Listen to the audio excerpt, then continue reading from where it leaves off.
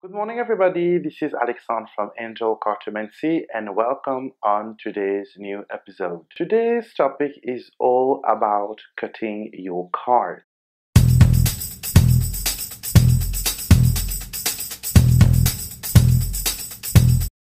Many card readers like to handle their cards to the querent and ask them to cut the deck. And this technique can bring amazing information into your reading. So let's go on the reading table and I'm going to show you how to cut the cards and how to do the interpretation. Okay, for this video demonstration, I am going to use my classic Lenormand with golden edges to help me in this mission. So after you shuffle the cards and focus on the question of your client, you will just, if you're doing the cards for yourself, you will cut it.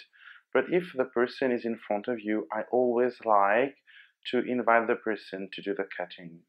Okay, this is a personal preference because I know that many of you don't like have people touching their cards, but I like to make the person getting the reading, they participate in the process. So you just ask them, or you do it yourself, you just cut the deck into two, and then you flip, and you read the two cards together. This will give you a notion of what's going on, what are the energy around the situation. It's not the answer yet. It's just, a snapshot of what is going on and why this person may be asking this question.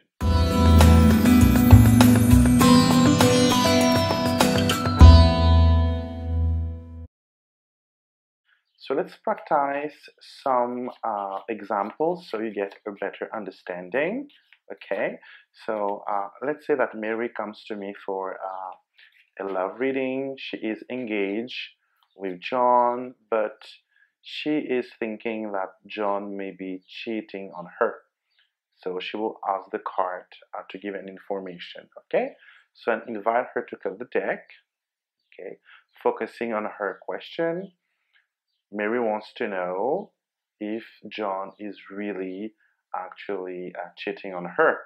Remember that the cut is not the answer, it's a snapshot what is going on. So here we see that there is stressful discussion. They are reproaching each other certain things. The birds here is the couple, and it is being stressed and eaten away by the mice. So there is, a tension going on. I can tell Mary, I see your couple, going bit by bit. The quality of your conversation of your couple is actually being eaten away, is degrading. Something is spoiling your couple. Okay, so then you will do the reading to see if really there is actually a cheating. But from there, you have the notion that the couple is not going well at this present moment.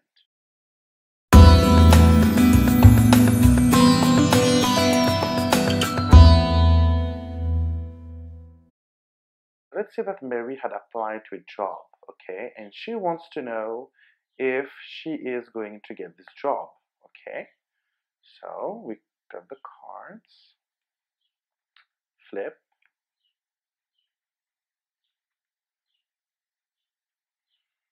Okay, so we see here that Mary is stressed. Okay, Mary is very stressed. We see it with the mice, but the side here tell me that it's over. There is an ending. So there is a kind of relief coming from that. I can get the sense that maybe she is more of getting the job. But what I know at the moment with the cut is that the depression, the anxiety that she is in now is going to be over anytime soon.